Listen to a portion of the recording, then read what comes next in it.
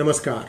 Viewers, I will be on Pegasus and Virat Hindustan Sangam online channels as part of Gyan Ganga series on Sunday, the 1st of August, to talk about Pegasus and its implications to the security of the Indian society. The talk will have three parts. One, when and why NSO was formed, its boundaries and its scope of operation and how it embeds itself into your phone. Two, the various lawsuits against NSO and what each one is looking at. 3. How a user can defend himself against Pegasus. We will be touching upon implications of Pegasus on Indian politicians, businessmen, journalists, and where things are headed. Looking forward to seeing you on Pegasus and VHS online channels on Sunday at 8 p.m. Thanks for watching and click on the bell button to receive notifications.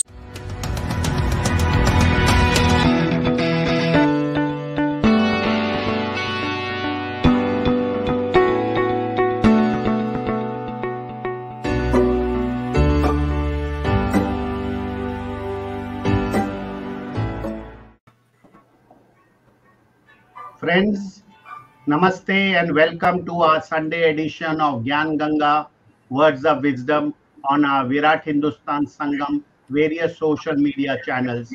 And as you all know, we beam at 8 p.m. live across the globe. And every Sunday we have Dr. Subramanian Swamy discussing a new topic with a new guest and giving you a lot of gyan, giving you a lot of wisdom on various issues that has been dominating the scene in the week gone by or in the months gone by. And today we'll be having a discussion on guarding against phone tapping in the recent context of the Pegasus and its implication to the security of the Indian society. Our guest who will be talking with Dr. Swamy today is Sree Iyer, who, as you all know, is based in the California state of USA, and you have seen him in our programs earlier. He's an author, inventor, innovator, and out-box thinker. He has 37 patents to his credit, and he has been writing numerous books, and his popular P-Guru's website, where he publishes daily new articles, new research, new exposes, and which is very popular with the Indian media and the Indian public, is everybody watching it every day and wanting to know what is the next item he is going to be writing on. He is the author of numerous books in the last, I would say, 7 years span. He has written on, some of the books he has written on is NDTV Frauds, The Gist of GSTN, Rise and Fall of ARP, C Company, and updated version of NDTV Fraud.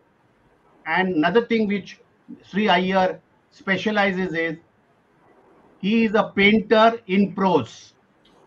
His three books, which he has recently written, is Who Painted My Money White, Who Painted My Lust Red, and Who Painted My State Purple in the context of the US elections. So I say he is a painter in search of various colors, and he has been a painter in prose. So with this, I welcome Sree Iyer and Dr. Swamy to our show. We thank our viewers across the globe for their support.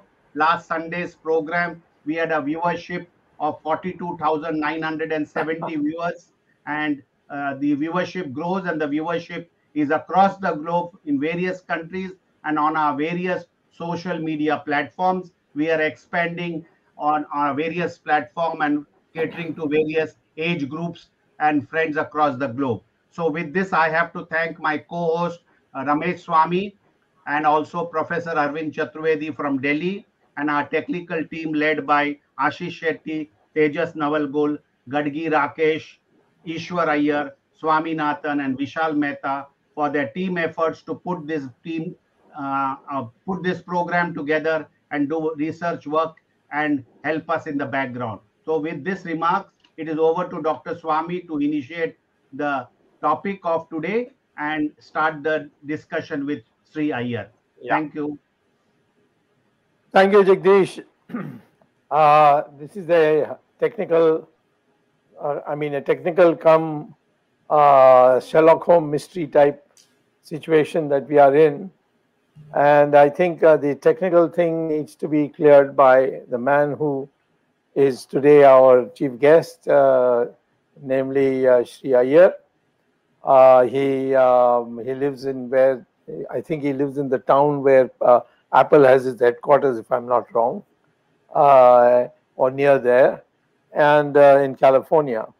And he has, of course, taken the trouble and has given up his valuable time patenting. He had patented already nearly 40 patents. He's got to his credit, and he could have gone on much more, but he has, for the sake of Bharat Mata, his original home, he has devoting time to exposing. Those of you who want to know about National Herald, he has brought out a book like publication, and that is very thorough. Yes, there it is. It's a very thorough analysis of National Herald. So you can say all the questions you wanted to ask but were afraid to ask. So you don't have to worry. You just have to get that book from his website and so on. I will not take up much more time. I will just some technicalities which people are confused by. I want to make it clear. NSO, National Security Organization. Am I right? That's the. Yes. It is a private company. It's not Israeli government. Of course, the Israeli government, as you say, and most of its staff are retired Mossad and Shin Bet and so on. So, I mean, Israel is a small country, and they use the human resources, from across the spectrum of employment, and therefore these people are really experts. And this company is on the verge. I wouldn't say it is certain, but it's on the verge of being bought by a company called Berkeley Research Group. I don't know whether Sree Iyer will tell us something about it, because it's in California. And so an American company may be now buying this, and maybe because of the controversy, it might go. So this is something you have to watch out. The Pegasus is a horse with wings, which a member of my family who knows all about all this says that the horse flew up in the sky and then became part of the constellation, and there's an identified constellation for it. So I mean, there's obviously Pegasus is a attractive name. So it's a company. It's a software company, and because it is for spying, therefore it's called a spyware company. So then the leak was carried out by something called Mediapart, two journalists, and it was then widely published in Washington Post, in London's Guardian, Le Monde in Paris, and so on. So because of this publication, now we know about it. Now we have no official knowledge of it. The statement given in Parliament by the new IT minister basically says we have done nothing unauthorized, and leaving the impression, therefore, they have done nothing. So it's a very cagey answer, and I think I won't be able to push it much more. What we need is disclosure either from France, where they have actually set up an inquiry, and the prosecutor of Paris has gone into it, and part of the problem is one of the countries which was being monitored was Morocco, and Morocco is sure that it was the French who have done it, and so they have filed a defamation suit against the French authors who are involved in this. And so France has got involved. Now the Israelis have also joined with France, and they are trying to come out with a common approach. Now, I would only add one more thing, that the Israeli government has also ordered an inquiry. And so the Ministry of Defense is investigating. And they will come out with a comprehensive report. It's likely to be explosive disclosures, because it's happened during Netanyahu's time, and the present government has been formed only to keep Netanyahu out of power.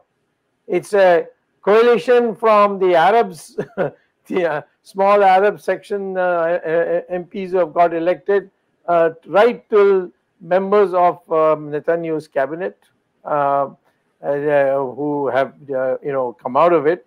And so this coalition will survive only if they continue to target Netanyahu. So they are also very keen for it to come out. So the government of India, if actually they did contract, and I can't see how they would, somebody authoritative, whether with the permission of the Prime Minister or without the permission of the Prime Minister, I don't know. But it could not have been, there are so many names, 300 names. These names could not have been gone into, because some of them are ministers, some of them are judges, some of them are senior officials of Enforcement Directorate, etc. So it couldn't have gone in unless it was because the mandate for NSO is that it will only contract with governments and nobody else. No private parties they will contract. And most of their work is for tracking telephones of terrorists. But now money is a very attractive thing. So the governments were ready to pay a lot. And so they said, well, we assume that they're giving terrorist names, well, ministers and Supreme Court judges and so on. So the key question is, will Indian government be named as a buyer or contractor of this software? Now, if that happens and India is cleared, then this matter is over. But if India is not cleared, then they say, no, the following people from India, National Security Advisor or IB chief or RAW chief, and so on, they are the ones who came and contracted. And here's the picture of the contract. So then, of course, we are in a real big scandal. It will be much like Watergate in the United States. What is the violation? The violation is Article 19 of the Constitution, 19(1)(1), freedom of speech, and which has been interpreted to include freedom to hold opinions and so on. So it's a very wide fundamental right in our Constitution. And the second one is the right to life, which includes a whole lot of things, and that is Article 21. So both these have been, in any case, whether India is involved or not is another issue. But this particular investigation is a violation of these two articles of the Constitution. And so Ram of Hindu, The Hindu, is a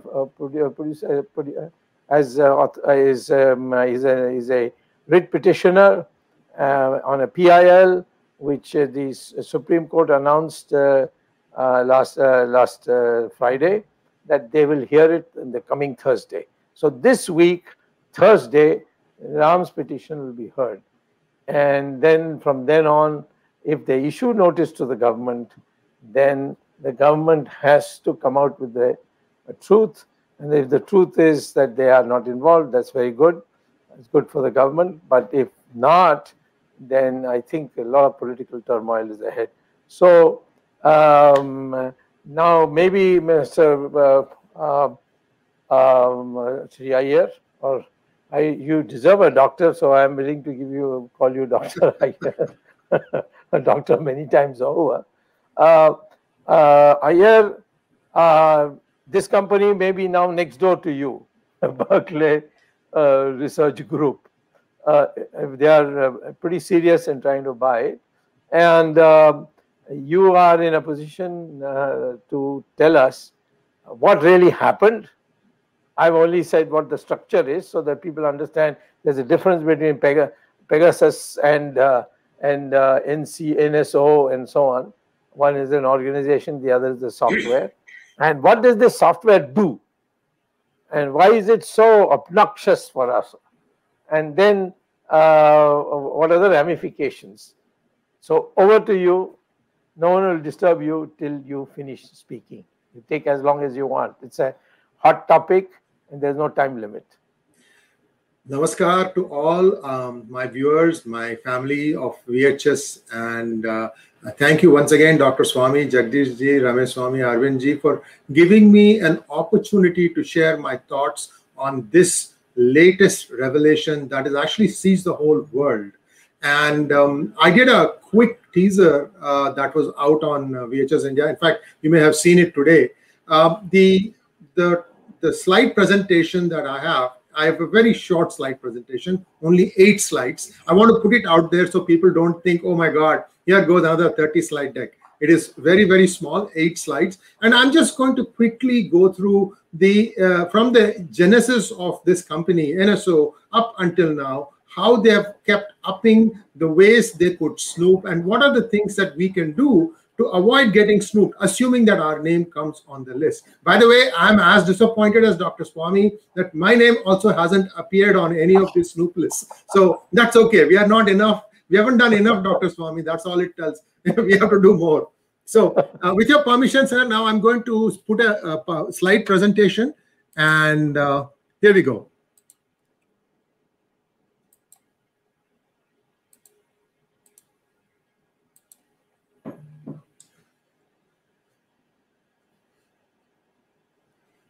Pegasus and its implications to the security of the Indian society. Was the snoopware misused to settle scores? So this is the second question that I'm going to ask. And let's take a quick look at what this presentation is going to be about. We're going to touch upon 3 things. When and why NSO was formed, its boundaries, its scope of operation, the various lawsuits that are against NSO. And this started a fair amount of years before. It's not today. And new suits are still coming up, and how you as a user can defend against Pegasus. Now, Pegasus software was released for the first time in 2010. By 2014, it could embed itself into an Android or an iPhone using what is known as clickbait. What clickbait is that, you will be getting a message. It will be either on your email or on WhatsApp saying that, click on this to find out you won the lottery of $1 million. Click on this to get your money, and so on and so forth. That is called as clickbait. So till recently, I would say about 2017 or so, one required to go and click on something to be able to start to be able to enable the Pegasus to start snooping on you. That used to be the case, but today we are at what is called as zero click.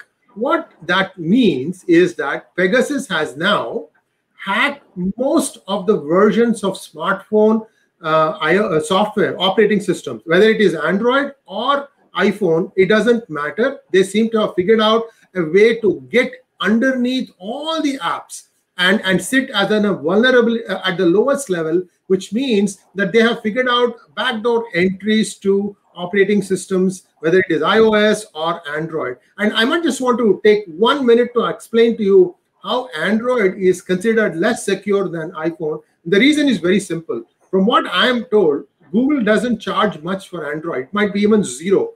So the operating system is given to the guy who's assembling the phone. Now imagine the guy who's assembling the phone is taking something from chipset vendor like Qualcomm or Texas or Samsung. Then he's designing a pretty looking box. He's worried about how low cost he can make it. So clearly they don't have the bandwidth to check what kind of security features Android comes with. Therefore, things get a little bit more murky, and hence Android is considered less secure. I'm going to, at the end of this presentation, I'm going to say how are all the things that we can do to keep ourselves safe. And Ramesh Swamy will be also complementing this with some observations of his own. So today, what is the status? All Pegasus needs is a phone number. From this, it will identify the phone, then its vulnerability, and embed itself without the user knowing. There will be no notification that you are being tailed now. And I explained to you, iPhone is considered harder to crack, mainly because Apple controls all aspects of the iPhone, the hardware, the software, and the firmware. Therefore, it is considered more secure. Again, it is not as if iPhone has not been hacked. It has been hacked. In fact, I'll tell you why it has been hacked. If you can unlock an iPhone in India, an iPhone that was purchased for use in US or somewhere outside of India, that means somebody has figured out a way to get into iPhone and open its vulnerabilities. Next one is, once Pegasus embeds itself, it can control the audio and video functions. In fact, it can turn on audio, turn on video without your knowing it. So I'm very curious about it, because since I have not been hacked, because there is a little bit of a button, there's an LED that glows when your video is on your phone. I don't know if they have figured out a way to turn on video without turning on the LED.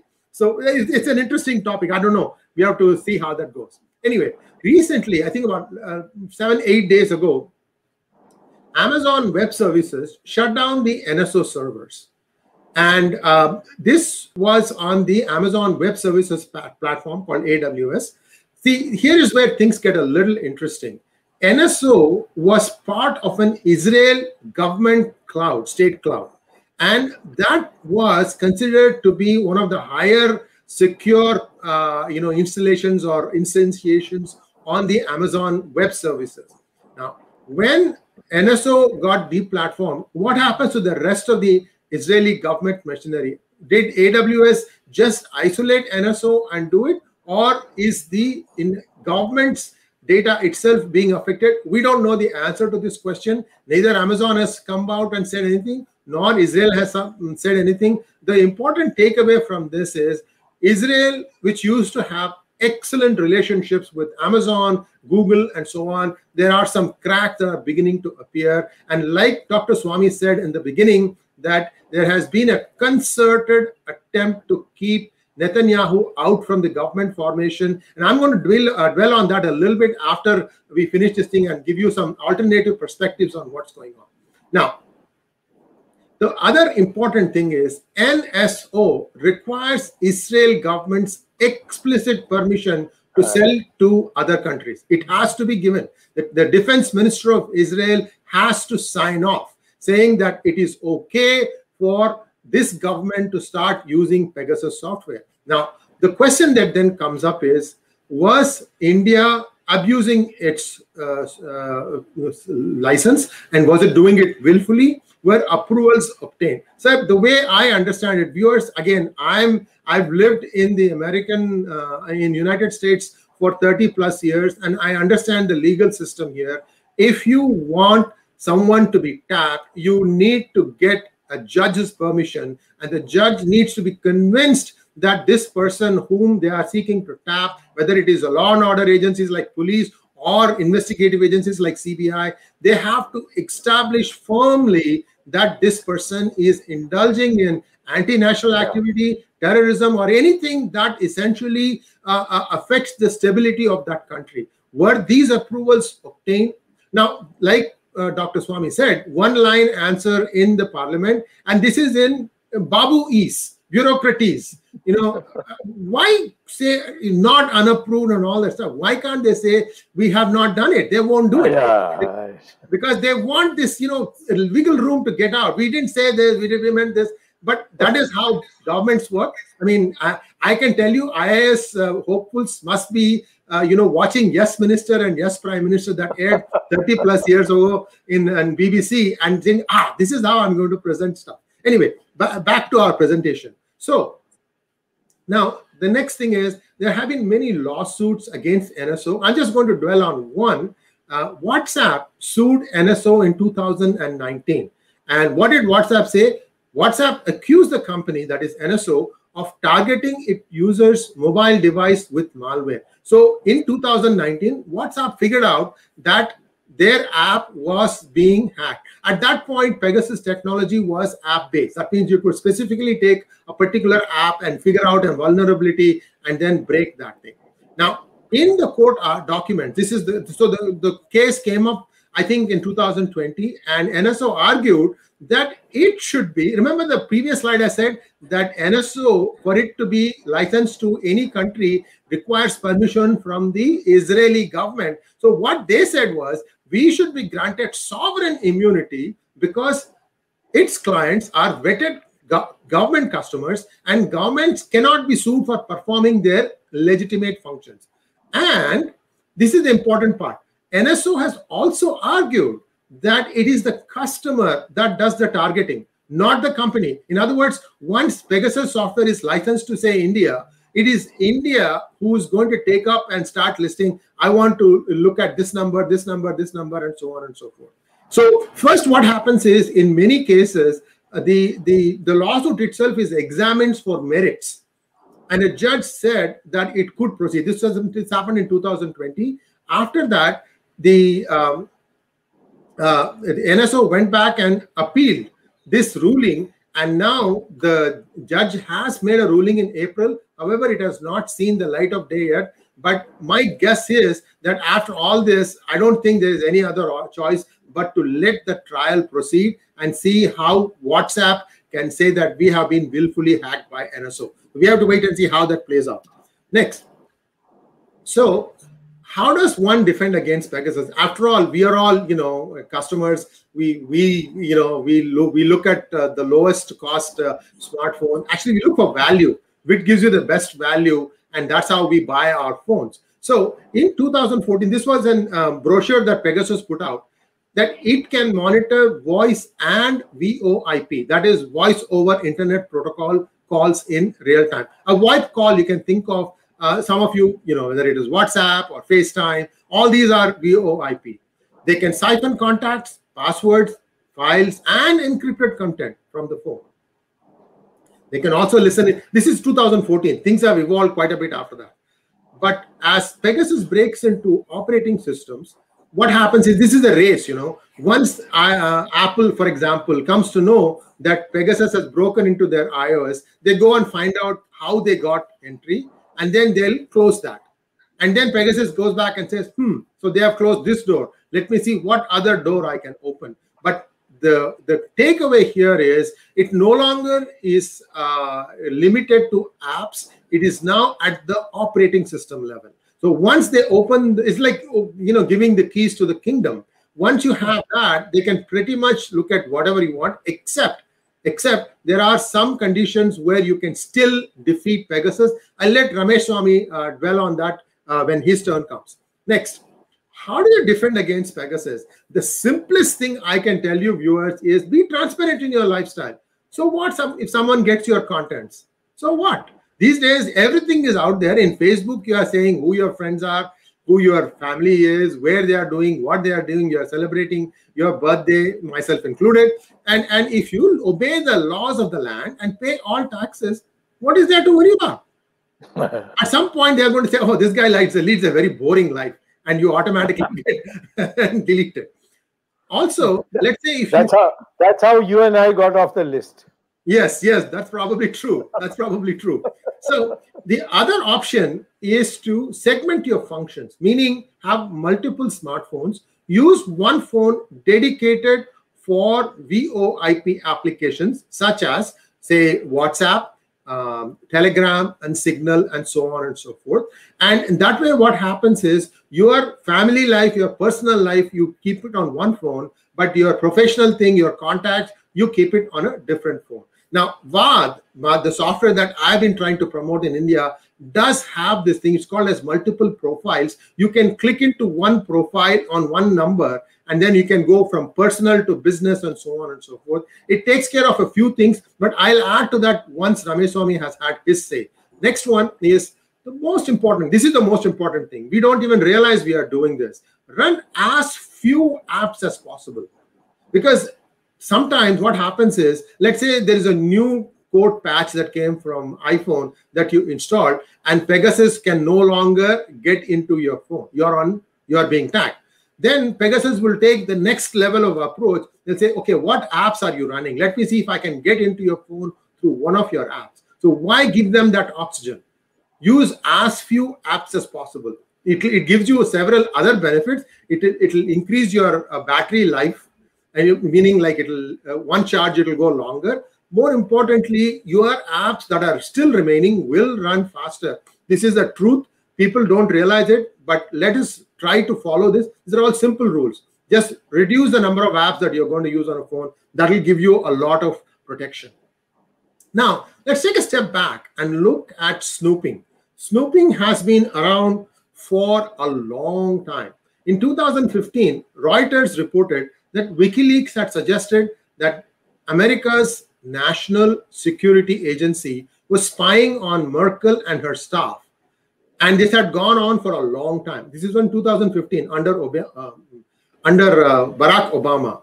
And WikiLeaks had claimed that NSA targeted long-term surveillance of 125 phone numbers. Now, what happened? Germany was outraged. And suddenly, Obama lost his tongue. He didn't say anything. He just very quiet, kind of got buried under and tried to look for some other news cycles to hit.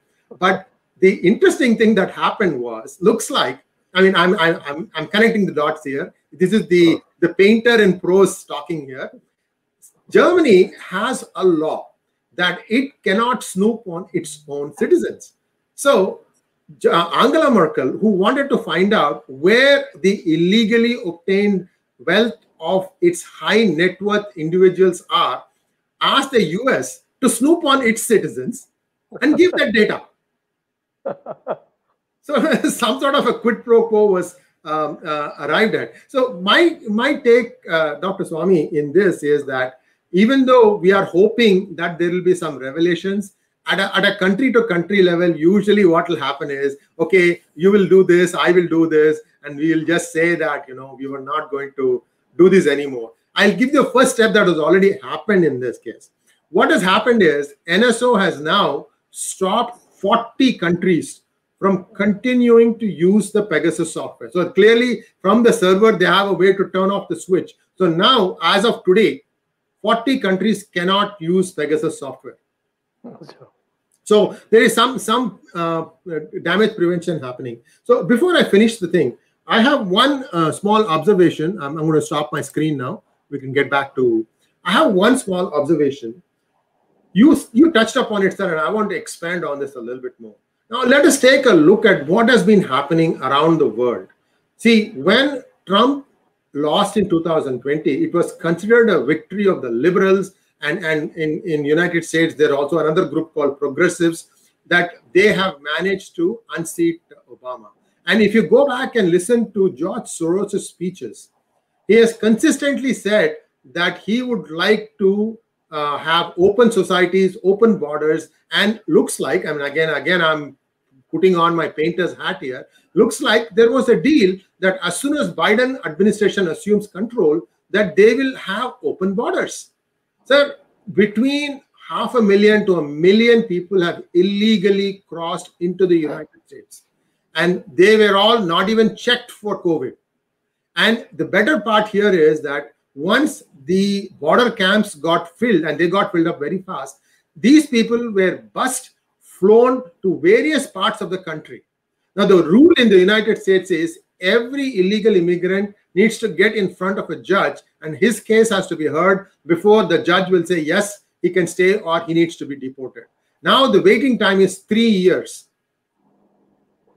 And just like, I can tell you, sir, my perception is that the Democrats in the United States, they took the playbook from Congress and said, let's take it and let's not use it again and again. I'll give you another example. I've been writing, and I don't know how many other media sites have been writing about this, but there has been one author, Sri Hari Om, who has been visiting the Rohingya camps in Jammu. And he did a research, astounding research. He said that they were very carefully placed in those constituencies where the margin of victory of the BJP was between 400 and 500 votes. And the other thing he said was, for once or twice they were allowed to go into the camp. He said he did not see a single Rohingya family with less than 8 children, sir. 8 children. Imagine the kind of thing that's going to happen 10 years from now. India has a very poor record of deporting anyone. They'll just do some exercise where, you know, in the camp there'll be 2,500. On the train there'll be 500. By the time the train reaches the border, there'll be 5. This is the kind of implementation we have. It's full of sad. It's very, very sad. I'm really getting under the skin of the government here. I'm hoping that somebody gets enough josh to say we got to fix this thing. So my point is, they have done the same thing in the United States, sir. These illegal immigrants have gotten themselves buried into what I call as inner city places where it is very easy to get lost. It's going to be a Herculean task to try and find out, even when they get their day in the court, to locate that person and bring him to the court, because the courts are probably at the point where they crossed into the United States, which is maybe Texas. So you see, there is a huge problem here. And so getting back to the main point, the liberals wanted complete control. And by complete control, I mean they did not want the world to know if a toolkit was indeed being passed around everybody in the world. And Pegasus comes in the way of that. So this is the contrarian view. The contrarian view is, look at what what happened to Netanyahu. He lost by 1 vote. That's right. Somewhere, some other country has been twisting arms, bashing heads together and saying it doesn't matter. We need a non-Netanyahu government and we shall get that done. So if you think about some of the countries that were aligned, say in 2020 June, you had Netanyahu in Israel, Modi in India, and Trump in the United States, and Trump was standing up to China, and he was very relentless. He was saying that you shall pay the tariffs and you shall respect our intellectual property. So, but now they have managed to win in 2 out of 3. The third one being Boris Johnson. Somehow the British have elected conservative government, which I think has a little bit more hope than, say, if there was a Labour Party. The Labour would have wreaked havoc, in my opinion, again. So the last bastion is, I mean, three people: Viktor Orban in Hungary, Narendra Modi in India, and Bolsonaro in Brazil. Abe is already sick, poor guy, and Suga is a pale shadow of Abe. Again, my opinion, I could be wrong. So you see that this is now the last thing that is standing between absolute control for the liberals. Again, all this is one point of view, sir. And viewers, I want to stress this thing. Please make your own conclusions. All I am saying is what I am reading, and I have spent a lot of time doing research on this. In fact, I went to Hebrew sites, translated it into English to see what the local newspapers were saying. So my point here is there are 2 sides to a story. This could be one such thing, but it does not take away the fact that people in India were snooped. And again, I want to give you another small data point, Dr. Swamy, with your permission, just 1 minute. See, when 370 was abrogated, right? In Kashmir Valley, in specific areas, internet was cut off for, I think, 18 months or something like that. Why was that cut off? Now, a subject matter expert who came on P Guru's channel explained it thus. He said that prior to 2019, smartphones with special software used to be smuggled in from across the border, and these smartphones could instantly tell you where stone pelting was going to take place. They had everything arranged. The stones would be arranged, because I used to always wonder, how the heck can you get hundreds of stones at the same point? How can so many people, it's like a flash mob. That's a concept called flash mob, where, people will just come to a mall and then start dancing on a particular tune. Something like that these guys were doing. So Indian government was unable, again, this is the SME's observation, unable to track what was the software that was being used, send all these messages. The only thing that they could see was this software needed Wi-Fi connectivity. Therefore, you cut that, hence the information gets cut. Now, this was made into a big deal by none other than the current Vice President Kamala Iyer Harris. She said that, she made some very intemperate remarks. I hope she'll, she has to see that for herself. Anyway, so the point that Madam Kamala Harris forgets to mention is that, sir, there is a neighborhood near my house called Gilroy. In 2018 or 2019, the year is not important, there was multiple shooting incident in a mall. 2 different places people were shooting. You know what the police did? They shut down the internet for that area for close to 2 hours. Because once they figure out that it is not a lone shooter and that it is happening in collusion with multiple people, they have no other way. They have to come and act immediately. Because there's a synchronized, play of events that could be happening. So US does it too. So I don't think it is it behooves US to lecture other countries that you shall respect human rights when they themselves don't do it many times. Sometimes there is no other option. So just live, move on, and go on. So long story short, Pegasus is but one instance of where the surveillance has come to light. Whatever be the person who is making it up, like Amnesty International and other organizations, the truth is still the truth, sir. I think the people of the world deserve to know the truth. And that's where my stand is. Thank you very much.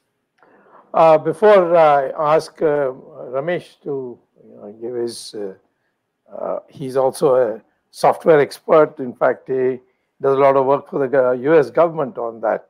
So that question is this.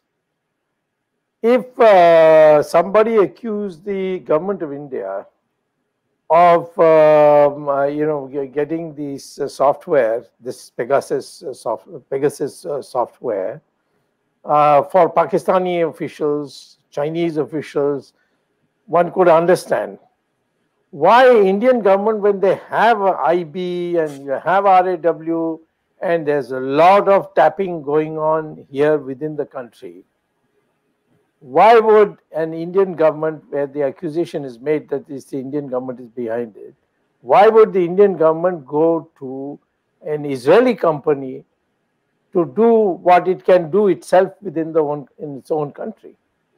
So, sir, it clearly states that there are limits to how much snooping the India's own software or capabilities are. It is not easy, sir. And you have to have a lot of acquired knowledge, acquired database, where you keep continuously building. See, Pegasus has been in existence since 2010. Yeah. It took them 4 years before they could attach themselves to an application. And then only recently, they've got the zero-click capability. And the reason for that could be, is that the number of Android manufacturers has come down. So it's, so the pool is shrinking, and therefore it was easier for them to do it. So my guess is that India's snooping capabilities are perhaps not as good as, the Israelis. The Israelis are, again, top of the line, sir. They need this for their existence. They need to know when a certain adversary is about to catch cold. I mean, they want to catch it at the sneeze point. Yeah, they are fighting terrorism in a very scientific way. Would you say prima facie you think without the Indian government this couldn't have been done? Oh yeah, absolutely. This, sir, I'll give you a simple example, sir. There is a gentleman who comes regularly on Wednesdays at 9 p.m. on P Gurus. His name is Jitendra Kumar Ojha. And he has a concept called Indocracy. He's been saying, what needs to be done? Everything in India is now corrupt. Where do you start? How are we going to do it? So we have been identifying various aspects and things like that. And his number, his wife's number, is on that list.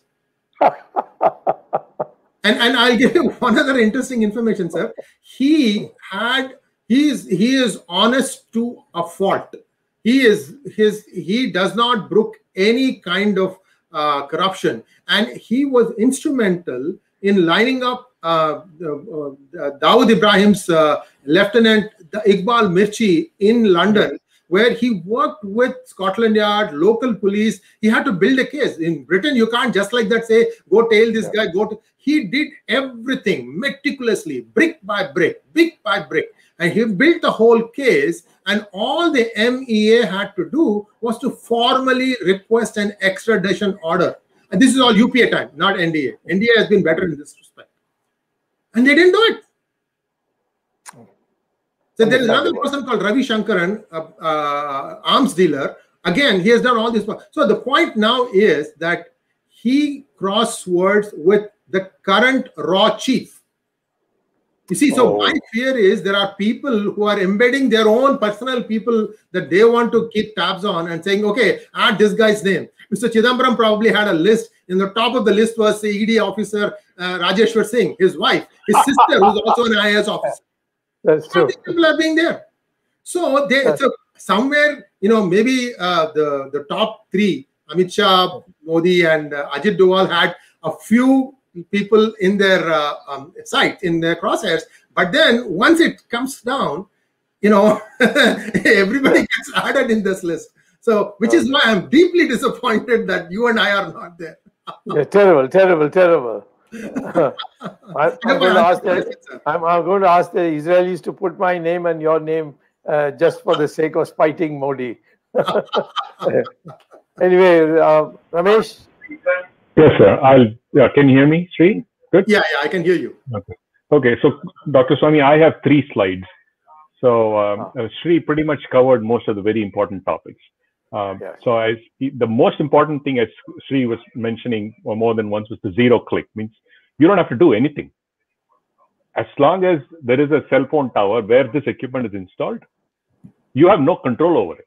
So essentially, it uses a network injection. So what I mean by that is there is some equipment that's mounted on a cell phone tower. You don't know. So then that's it. And all they need is just that. And as long as there's a phone call that's coming to the tower, they know in an area, they can mount it in 4 or 5 towers. And that's it. In any phone call that comes in, they can latch onto it. So it injects itself when a conversation happens. Be it a phone call, FaceTime, WhatsApp message, it doesn't matter. It just hooks onto it. So that's the way it gets injected. That's what we call and it's a no notification. It doesn't tell you something is getting installed. So it right now pretty much hooks on to all the major messaging applications, WhatsApp, Telegram, Signal. Sree mentioned all of this. In fact, FaceTime and iMessage too, for that matter, they're all hooked on. And people think that they can remove it or all the things. It does leave, even if they remove it on their own, let's say they put it out and pull it out, there is a residual payload left. I will explain to you what a residual payload does, because Sree mentioned something in his speech. So in general, public need not worry because it's extremely expensive. It's a basic installation is $500,000 and it's $650,000 for 10 licenses. So basically transfers to $65,000 per license, which is what we're talking about, 4.7 million rupees, something to that effect. So it's pretty expensive. General public need not be worried, but obviously targets. I mean, it is pretty expensive. And if you can only do, if you buy $65,000, you get 5 licenses, you can target 5 phones. Yeah. So if you want to target 5 more, you have to buy 5 or stop snooping on 5, go to the next 5. So that's essentially what this whole thing is all about. But anybody who's saying that, oh, we don't know, is just pulling drugs on all of it. It is impossible. They only sit to the government, as Sree said, it's very clear. And you need access to the towers. I mean, who's going to have access to the towers? It's not something you and me can just climb a tower and put a network equipment out there. So you have to be very clear, and no cell phone company or what we call as a provider would say, okay, use my. I mean, there is some tacit understanding. Let's put it this way. So it is impossible for the government not getting involved, and all the equipment that is telecom has to be licensed. So it is like what the question that you asked. It's near impossible. And if you say a foreign country is doing it, it is shame on our country because we don't know that a foreign country is installing it. It's ridiculous to say that a foreign country is doing it. Yeah. So let's come to quickly on mitigation.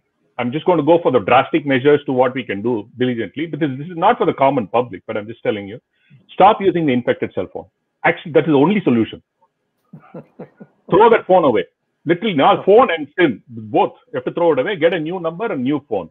Or, like what Sree suggested, have 2 phones, keep one for private and keep one for business.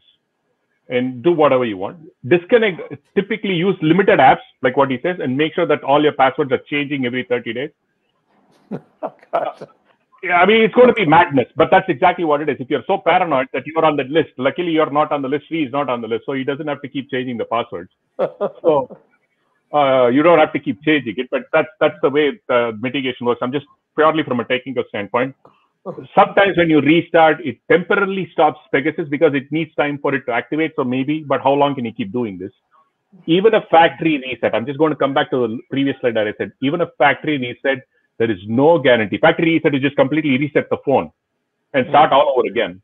There is no guarantee that Pegasus will be removed. Let me tell you what, when you start installing the other pieces of software on it, like put on WhatsApp. So when Sree said, even when you update, what Pegasus does is it keeps a track of what you're doing on the phone. Hey, he's updated. And it keeps, so it knows that you've upgraded, or it knows that you factory reset, and it'll send the injected message again. So there is literally very difficult to escape this once your phone is targeted. Unless they pull you out of it, it's very difficult to escape from this. And plus, even if Apple patches one part, what does Pegasus do? It is intelligent enough to latch on to other apps, right? Like WhatsApp or something else. So it'll use that app to monitor you. So there is very difficult to get away from this. It's like, you know, once you're in, it's very difficult to get out unless they choose to remove it. And they are full.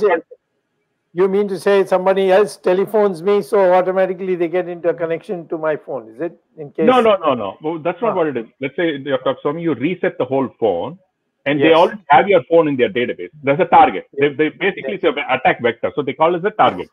So even if you reset the phone, all you're using the same phone number and SIM, it really doesn't matter. Okay.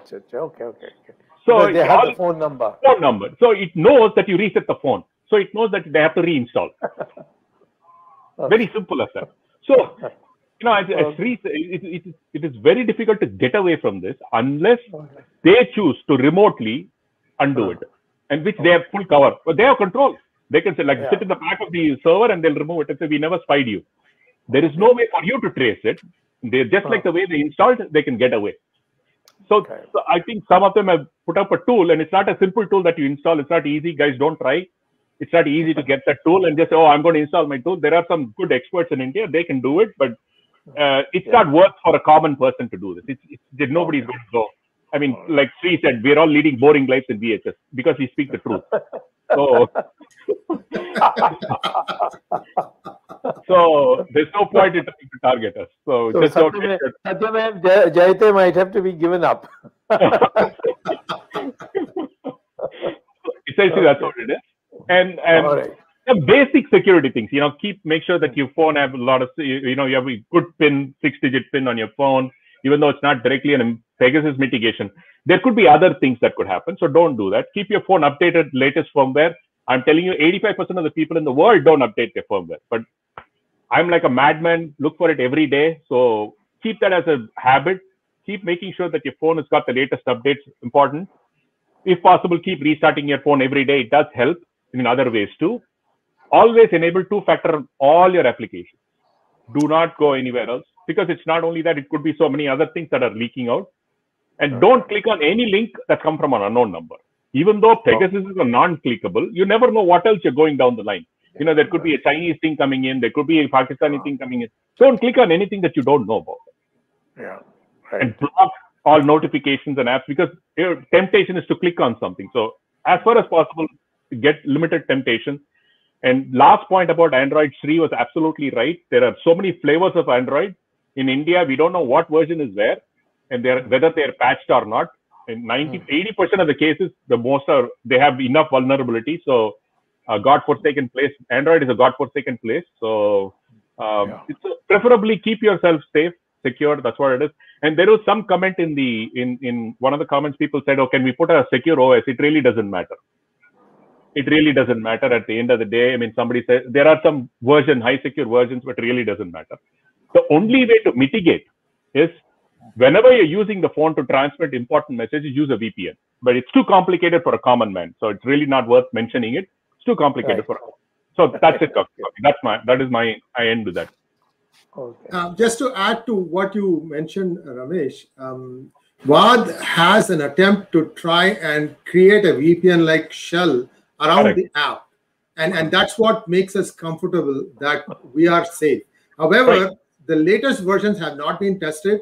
We are still in the process of making sure that we can claim officially that Pegasus cannot, track us if we are running this. But it's still, one of the things that people complain is that when they are using WAD, it takes about 3 or 4 seconds before you can hear the other side. And the reason for that is that there is a lot of computation going on there, trying to set up this VPN-like secure link between the two sites, which is what happens. So anyway, those of you who are using it, good luck to you. The quality is pretty good once the connection is established. However, we are not going to town yet. We want to be careful. We want to make sure that what we claim is the truth. So that's all I have. Okay. Okay, Jagdish, Arvind. Is Arvind there? Yeah, he's joining. Arvind, do you want to say anything? My question has not been, in fact, the background which has been given by Sree and Ramesh Swamy is very technical. And it is for the viewers to, upgrade their technical knowledge. But my question is more political. My question is, the list which the different sources have released has many people who are, in my opinion, insignificant. Yeah. Now the question is, why should government be doing surveillance on these people who are not politically significant? I mean, I can understand one or two ministers or one or two MPs or one or two, let's say, senior journalists who may be conspiring with the politicians and all that. But we all know that this business has been going on for ages. State governments do it. You were part of Chandrasekhar government, which was alleged that the two constables were spying on Rajiv Gandhi's Janpat house, and the government fell because of that. Then and before that, Ramakrishna Hegde. Ramakrishna Hegde, you have state government cases. Now, very recently, even the Rajasthan government led by Ashok Gehlot was accused of doing it. In fact, we all know, we have been in politics, that even at the local level, there is something called LIU, Local Intelligence Unit. They keep on doing this kind of thing. But why would they do it for insignificant people? And why should government spend so much money? Let me ask a technical question from Ramesh and Sree. That technical question is, in order to get all that information, there has to be a system whereby there will be some huge staff which will actually monitor this and then pass it on to the bosses. So what kind of staff do you think will be required to tap the phones of, let's say, 1,000 people? And how many hours? I mean, if they are monitoring for 24 hours, just imagine the volume. I mean, it's mind-boggling. And why should government spend so much money, time, staff for, but let me also tell you, for some people, the public impression is that, yes, government is doing it. And minister has said in the parliament also that we do it and we have a system. But there's two versions. Second version is the Parliamentary Affairs Minister, Mr. Prahlad Joshi, said it is a non-issue why the parliament is being disturbed. I mean, non-issue for them or non-issue for opposition? And do you think it is political? I mean, the opposition is also making it more political, and there is not substance in it. Dr. Swamy, and for technical aspect, Ramesh and Sree. And Jagdish was about to say something. Ramesh, Arvind, I want to answer your question. Yeah. Number one, whom you think as insignificant, may be insignificant from your point of view. I know of a chief minister of not many decades ago who was telephone tapping the phone of his girlfriend. To know who are the men she was keeping contact with. Additionally. So don't be surprised. For example, I'm told that somebody, Supreme Court employee, just now, that employee was in a case of some sexual case. So the family members have been tapped to understand. Maybe a government was on to oblige some judge by trying to find out what the plan was. You are talking, there is a report saying that a minister, his gardener, his cook, and some other people were tapped.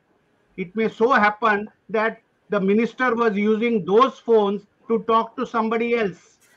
So that is one aspect of it. So it can be what you think. See, we even do not know today why XYZ, whose telephone it was, what was the angle.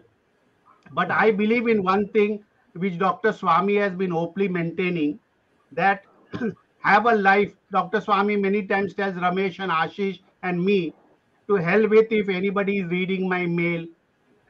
Although we take all precautions, he says, what is there? I have nothing secret. What is there in my open talk, what I'm talking on the show, what I'm talking at home, and what I'm talking in Parliament lobby is all open. So one way he has a carefree life, he's not bothered. But please be assured, I want to tell all our panelists that what Pegasus is doing is one part of the tapping story. The other tapping goes on in India unlimited. Yeah. Once Mr. Arun Shourie leaked a conversation with Mr. Deva Gowda and Ajit Singh, the party president. And it came in the Indian Express on the front page, trying to embarrass Deva Gowda and Ajit Singh, which you all know. The central government was headed by Rajiv Gandhi, and the state government was headed by one Mr. Clean, Ramakrishna Hegde. It so happened, an inquiry commission was set up in the party, headed by Dr. Swamy, and his report came, and Bahadur Madhu Dandavate filed a question in Parliament, which happened to be a starred question. And Rajiv Gandhi disclosed that Ramakrishna Hegde was using the Telephone Act to tap the telephone of Deva Gowda. Ultimately, the present Chief Minister of Karnataka, his father became the beneficiary of the tapping done by Ramakrishna Hegde, because he had to resign and S.R. Bommai came as Chief Minister. That's right. So all by the this happened. way, Hegde was also tapping the telephones of his girlfriends. So anyway, you have let out the answer, what I wanted to protect. But anyway, that is what. So don't be surprised. There are a lot of angles. Whose telephone, who's tapping, which architect a telephone was tapped in Gujarat. That everybody knows. That was not done by Pegasus. It was done by the local administration. So anyway, I have tried to answer your question, although it may have been directed to the others. I will add another anecdote afterwards, but now maybe others will have to comment on what you raised. Okay, technical. Sree, you want to take the head? Yes, Arvind ji, अगर आपकी इजाजत हो तो मैं इस बात को मैं हिंदी में उतर दूं। जरूर। हाँ, तो देखिए, आज की व्यवस्था अगर आप देखेंगे भारत की सरकार की है, तो अगर हम 100 बाबू देखेंगे तो शायद 90% उसमें भ्रष्ट हैं। एक जमाना ऐसा था जब सिर्फ 10% भ्रष्ट थे। तो अब क्या हो गया है, ये 90% जो है, इनको हमेशा ये चिंता रहती है कि वो जो 10 जो भ्रष्ट नहीं है वो क्या कर रहे हैं, क्योंकि उनको ये लोग ब्लैकमेल नहीं कर सकते।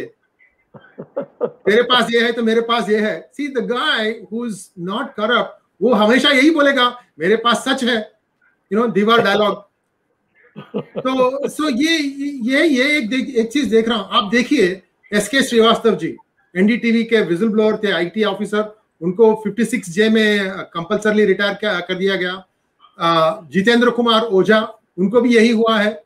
और उसके बाद अभी राजेश्वर सिंह जी, बिकॉज स्वामी जी ने उनको पहले से उनका जो चेस गेम जो है ना, वो देख लिए कि इस तरह से मूव करने वाले हैं, तो उन्होंने उसको रोक दिया है। लेकिन अभी भी ये अगर मौका मिला तो कुछ ना कुछ जुगाड़ करेंगे ये लोग।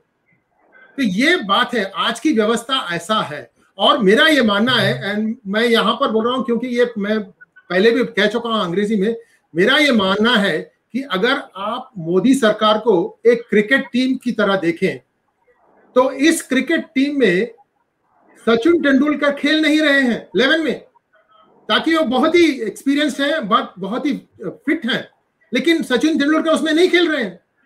On top of that Rohit Sharma को बाहर निकालने की कोशिश की जा रही है, चेतेश्वर पुजारा के पूरे नए रूप निकाले जा रहे हैं। तो फिर क्या करेगा ये 11?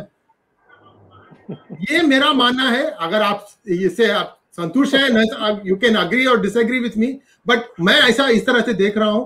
I hope I answered your question, sir. ये 90% जो है इसके हाथ में है आज. भारत इसकी मुट्ठी में है. Well, one more thing. Yes. One more thing, Arvindji. The other important part is, in general, India, people don't value privacy at all, whether it's their own or somebody else. So that's why I wrote a tweet. It said it's not privacy in India. It's pry and see. That's all they say. I mean, everybody in India is interested in pry. PRY and SWE. Yes. Okay. So people in India are more interested in to pry and see what's happening with the other. So it's basic tendency. It's just that if you're curious, and if somebody offers you $10 million, you just want to click on the link.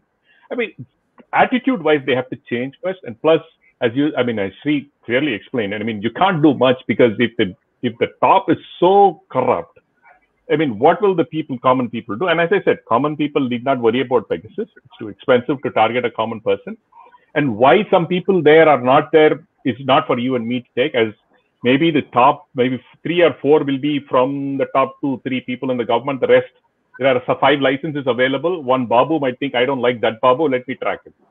I mean, how does it matter? It's 5 licenses. So the key is, it's important that, it cannot happen without the government's tacit support. Let me put it that way. It's impossible for Pegasus to spy on anybody, or to put a number on anybody without the support. Let me ask you to Sree Iyer and Ramesh. If, for instance, the Israeli government says that all the tapping or whatever spyware used were on written contracts with governments of each country, which means India had a contract, written contract, because the requirement of the NSO is that it will be given only to governments. What started off by using to penetrate the terrorists was allowed to be used for political purposes, provided the government wanted it, and they would not question. The government knows its national interest. Who's NSO to say that this is not correct national interest. Exactly. Okay. So, if this comes out, do you think that it will have an impact in India, or people say this happens all the time? We should be talking about Corona. Why are we talking about this, etc.? This is the issue. I mean, do we spend energy to get to the bottom of this? Of course, you people, for you it's child's play to get into the bottom of it. But there are so many people who are struggling to learn what is this all about. And what is the technicality, how it is done, so on. So many, you're spending a lot of your time updating your knowledge to be able to understand this. But is it something which will probably, my personal view is that the problem will come from the Supreme Court and not from any of us. Correct. Absolutely right, Dr. Swamy. The Supreme Court says that this has violated your 2 fundamental rights, Article 19 and Article 21. It will have a very damaging effect. I know that people may say, no, what people know, but in the emergency, this exact same thing happened. The lack of freedom to meet people, talk freely, became a factor, and it became a factor with the most illiterate part of India, which is UP, Bihar, and all these educated Madrasis like you, me, and Ramesh. We voted for Indira Gandhi. You see, if everybody was thinking like Madrasis, then the emergency would never have gone. This is this northern cow belt, it is called, or used to be called. That is the one that not only voted against Mrs. Gandhi, but they wiped out the party from the parliament completely from 11 states. You see. So, therefore, the common sense, the common man is not, contrary to the feeling, I would say the educated people are the ones who sort of dismiss this. What is this? Happens all the time. Why are we wasting time? We should be working about COVID and so on.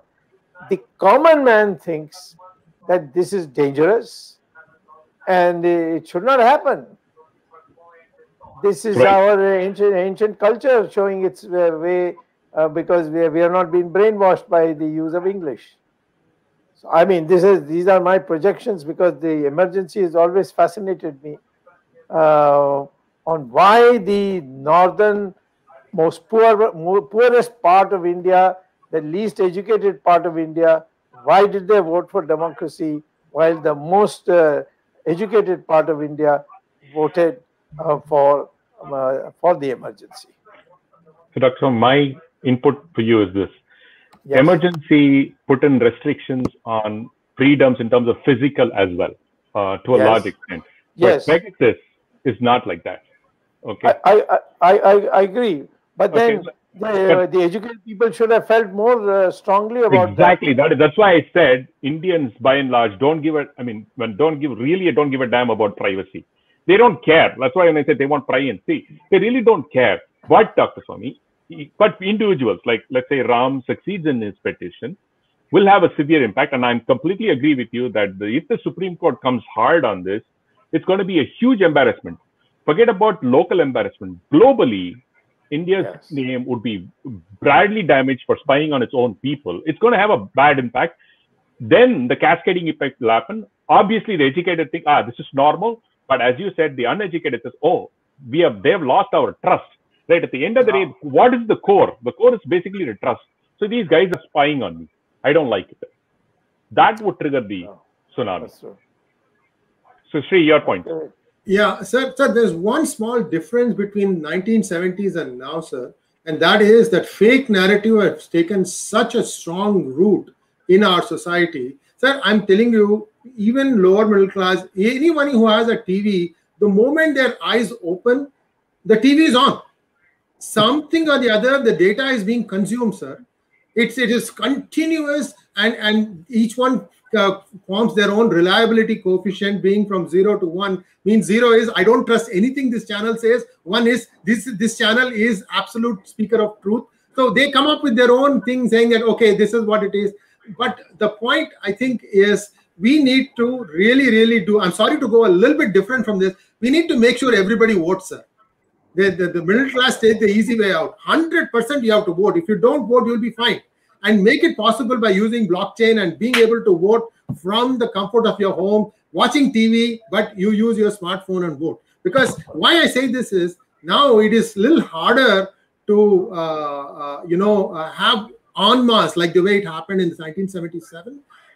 Each state has its own quirks. Like for example, you take Tamil Nadu. 65% is supposed to be youth, yet they went and voted for the DMK. And in many constituencies, sir, the margin of victory or loss is less than 1,000 votes. This is where my fear comes in. Were any Rohingyas settled in these places? See, once you are in India, it's absolutely impossible to control. The local MLA has complete tabs. So many people are coming in. This is a locked vote, and if I give them the voters card and Aadhaar card and this is Bheti Ganga mein ek aur mil gaya. So this is a problem we have, and I think there is a mindset that is, and you've been pressing this for a long time. What is my identity? This answer has to be in every child's mind, body, and soul. I am a human being first, then I am an Indian. That I will support what is India. Look at all the lumpets sitting in Tamil Nadu. And why isn't anybody doing anything about it? Yesterday, I had a 5-minute hangout, sir, where I said how DMK and TMC are taking such good care of their constituents. Open pass. Do whatever you want. We will not go after you. Yeah. Right. So anyway, the point, I hope I've made my point. Yeah, understood your point, yes. Yes. Jagdish? No, I'll make one more observation. Yeah. I said about public impression. Dr. Swamy also said about the same thing. You see, it's like Bofors. Bofors ultimately in the law of court, it was proved that there was nobody was guilty and nothing happened. But public impression was that yes, the bribe was taken and the corruption led to the buying of the guns and all that. Now, same thing, even in this case, I believe, in fact, this is my impression, that public feel that yes, something has been done. But only thing is, the common man is not affected by that. Now, for example, Mamata Banerjee, Abhishek Banerjee, and other people, they claim that their names are there. During the Bengal elections, some recording of the conversation between the party president and the candidate and all that was released. Now it is proof enough that maybe Pegasus was used at that time, and therefore this tapping was done. So maybe public eye is very, very clear that yes, something is being done. No, but first of all, when your voting percentage for a winner is generally 10 percentage point, even in Bengal it's only less than 10 percentage point, then this common man issue is not there. It's the educated people.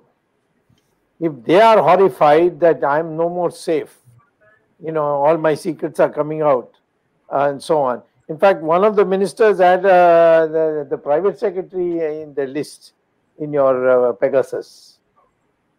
And people think that's because the private secretary would know that minister's social activities and probably talk about it and so on. So therefore, I'm saying that I would not dismiss this elite crowd and so on, because when elections are being won and lost between 5 and 10% of the vote, I would say that these things do matter, and you could lose an election because of this. And so it's not a mass thing uprising, but it's the balance has changed and you lose. So therefore, there's a very high stakes for the government of India. Yeah. In addition, Arvindji, go ahead. Dr. Swamy, you may recall after the 2G you exposed and you were campaigning the assembly elections of Tamil Nadu. Yes. An old lady stopped you in the car. Yes, that's right. You can and Jayalalitha appropriated it as hers, you see. Yeah, but that old lady told Dr. Swamy that you should not allow the DMK to come to power. That is what she said. So Dr. Swamy asked her in Tamil, why? She says, I don't know, but something terrible has happened. They should not be allowed to come to power. So if that is the awareness of the common masses who are uneducated, deep south, old lady, she knew that something terrible had happened, but she did not know what its implications were for her at least. Yes. Yeah, one more thing, Arvindji, because see, if Mamata is targeted, a lot of their supporters, even they're not targeted, but they have an emotional connect saying, wow, so Mamata has been targeted, so I don't trust. See, it's a trust factor, essentially. I think it's not that every common man need to be targeted, but if their leader or somebody they follow is targeted, it has an impact on them and how they think. Yeah. But if you want to see politically, this is not actually the state versus the opposition or the state versus the dissident. It is the selected people versus those who are opposed to them. They may be from their own party, they may be from the government, they may be from the bureaucracy, and they may be also from the opposition. That is a difference in this time what has happened. Okay. I think we should... okay, we will have to come back to this after some revelations come. Okay. Okay. So with that, let us conclude. I think Arvind does the conclusion. Yeah. Thank you, Dr. Swamy. In fact, the beginning of this discussion was made 2 weeks back when Gopi Krishnan was on our panel, and that day the revelation was done. In fact, the first installment of information came on Sunday, 14 days back. And today we are discussing because substantial information is out, courtesy various media channels and others. And as Dr. Swamy says, In fact, but Dr. Swamy, your tweets this morning and yesterday about Israel government doing something, France government doing something. I mean, it looks as if maybe the next week will be very explosive. And once this explosive information comes, then people will view it government differently, and naturally the perception will change. And therefore, it is important. And maybe sometime in future we will discuss the more details once it is available about this Pegasus or the spying or surveillance. Thank you, Sree Iyer, for providing a very, very useful information. Your PPT was such useful for people. And as Dr. Swamy said, many people, in fact, I am not a technical person. I learned a lot of things about this spyware and all that. Ramesh Swamy added to that technical knowledge. Thank you, both of you. Dr. Swamy, of course, as usual, provides the political implications of the technical actions by the different agencies. Thank you, Dr. Swamy, for being with us and providing a new dimension. And in fact, people are looking forward to what you have actually predicted. So maybe tomorrow, day after, and the days to come. I'll make one more prediction. The person who signed the contract between the government of India and NSO, when his name comes out, you will see there will be a furor. And you, for example, went to Library of Parliament and found out the 333 crores odd money was spent. Yeah, that's right, the budget. This is all you have done. In fact, this is the contribution about this whole event is significant. And I'm sure whatever you have said yesterday and today, that will also come true. And government should actually issue a white paper. Yes, that's right. And opposition should demand it. Opposition has been demanding a parliamentary committee, maybe joint parliamentary committee, some such thing. But this will not really lead to much. Government should come up with an official paper by saying that whether we have bought it or not, and if we have bought it, why we have bought it, how much money and all that, maybe. Yeah. So we look forward to more information, and we look forward to more interesting discussion. Thank you, Sree Iyer ji. Thank you, Ramesh Swamy. Thank you, Jagdish Shetty ji, Dr. Swamy, and my technical team, led by Ashish Shetty, Ishwar Iyer, Gadki Rakesh, Swaminathan, Tejas, and Vishal Mehta. And मुझे खुशी है ये बताते हुए कि हम अब इस चैनल का एक विशुद्ध हिंदी चैनल भी लॉन्च करने की योजना बना रहे हैं। और हम लोगों ने आपस में कुछ बातचीत की है। शायद हम अगस्त के महीने में एक विशेष प्रोग्राम करके, महीने में फ्रीक्वेंसी उसकी उतनी नहीं होगी, हर हफ्ते नहीं होगी, लेकिन एक चैनल हम करेंगे। डॉक्टर स्वामी इतनी अच्छी हिंदी बोलते हैं। आज हमारे पैनल पे श्री अय्यर जी ने शुद्ध हिंदी में बात की। तो एक बहुत विशाल समुदाय है जो हिंदी समझता है और जो हिंदी में जानना चाहता है। हम उनके लिए भी एक कार्यक्रम करेंगे। धन्यवाद आपको। हम अगले हफ्ते will be meeting again next Sunday 8 PM with a new topic and maybe some explosive discussion with the special guest. Thank you very much. Look forward to seeing you on next Sunday 8 PM. Till then, namaskar, Jai Hind. One addition, it was the Hindi belt which saved us in 1977, and therefore we owe a duty to the Hindi speaking walas to do a special session for them. Sure. Thank you. Namaskar. Thank you. Namaskar. Jai Hind.